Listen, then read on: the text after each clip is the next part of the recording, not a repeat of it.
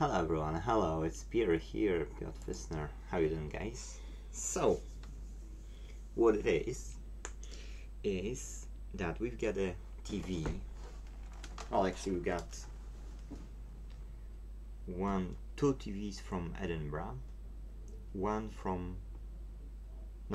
TVs from Livingston and one TV from Edinburgh, which I need to look into today, but probably I will look only for the one from Livingston and one from Edinburgh, because those two are from one customer. So if I can look at least for the one from the Livingston, I can do other jobs and then go back to this. Yes, so yeah, this is LOGIK, and I've been told that it has no power. Let us verify, because we don't trust customers. Sometimes as simple as restart. Okay, I've seen blinked blue LED. Is there a power button on this? No. Yeah, it's just blinking blue LED. That's it.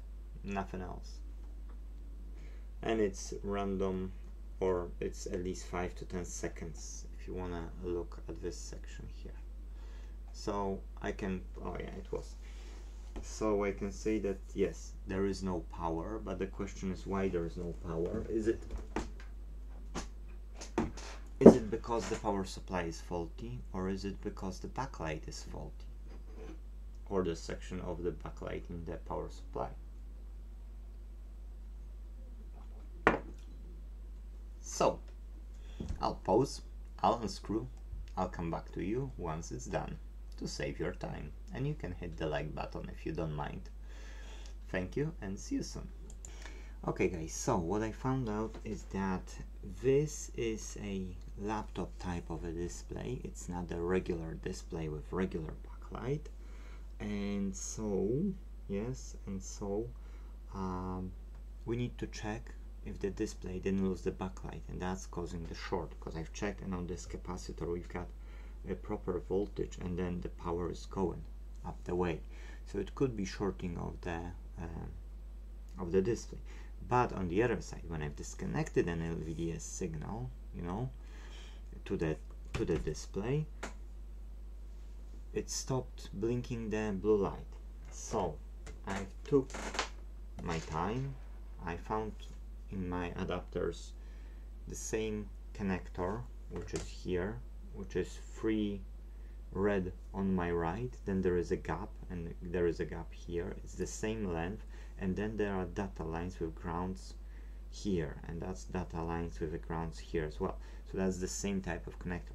The only problem is that I can't find a data sheet for this display, and so I can't say for sure which voltage is running or which resolution it has. So that's not ideal, but it's not something what can be a problem. So let's plug this in. Plug this one in. Let's plug in the power adapter. Okay, and now we've got two choices. One, either use like lower power supply, or yes, or just well, it's no additional cable as well, so it's okay. So in that case I can use only this, and in that case it's fine, because these additional volts which I have here, these diodes, these are for those voltages at the top from what I understand, and not for anything else. So in that case I can just use this one, and that's fine. I will plug it in first. Okay. Wow, no space here. Delete. Yes, it's 3.3 volts by default, which is great. Okay, and 65. I would go for some low resolution. It's 1600 on 900. So no way. I need to go down.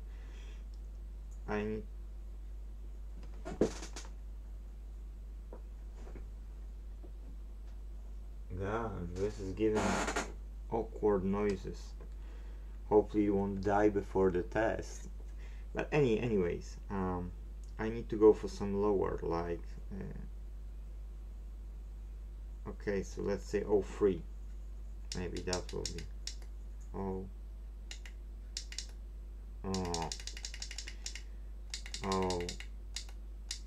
03. Okay, let's switch it off. Put mode on. Yeah, it's still the same. Power on, power LED. Okay, so I hate this crackling noise which is there. It's the noise is really not nice. Okay, so I had it on the right hand side.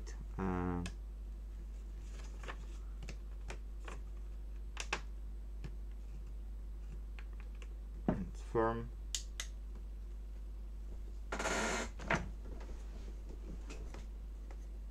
Nope.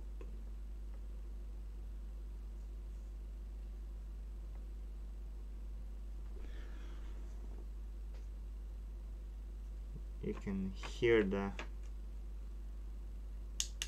display, but you can't see even the backlight, and it's on the same side.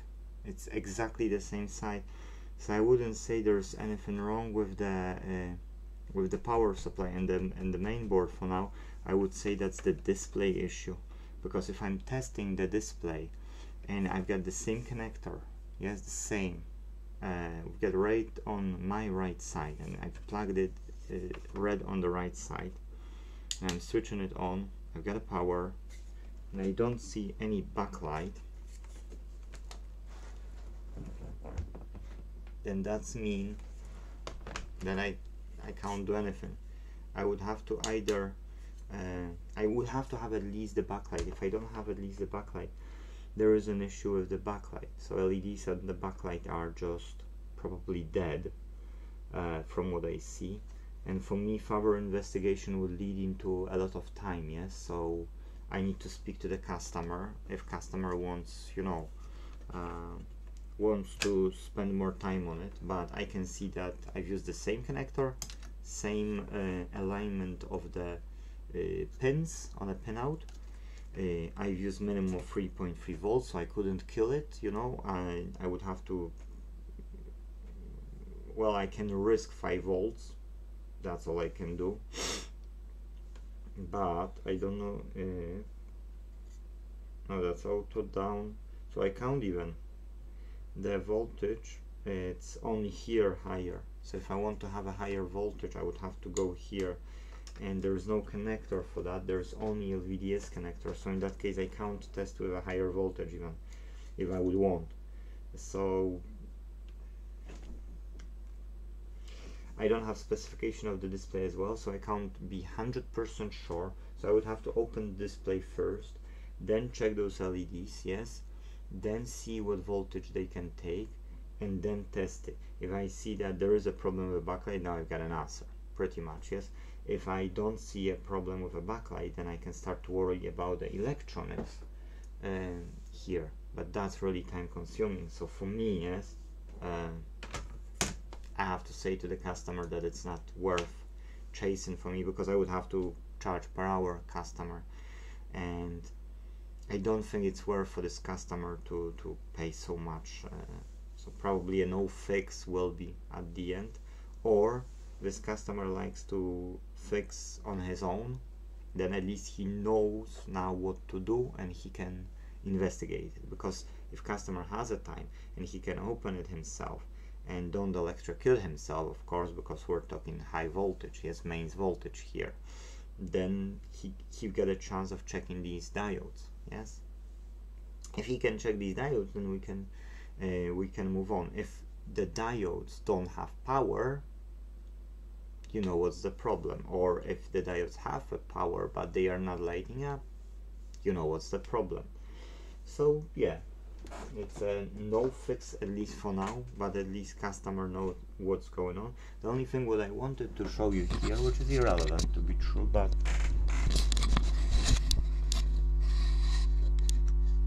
don't know if you can see the rust, but it's a nice rust here on this, either transistors, MOSFET or something, yes. It's a really nice rusty surface. Well, not nice, but you know what I mean. The opposite of the nice. Okay, I think that's it in this video. I know it's a short one, but at least you see what you can test. If what I would do if I wouldn't have the tester, yes, and the same connector, I could check those red pins on this cable if they get power. If they get power to be true and I still have no light, I could assume the same thing, probably that its power comes in and it's not spread across. At least you need to test it when you are switching it on, because it can be the case that it's showing up for a split of a second, the power on that connector, and then it's going down again. Yes, so yeah, that's everything. See you in the next video. Thank you for watching. If you did like, here's likes to you, and see you in the next one. Bye bye.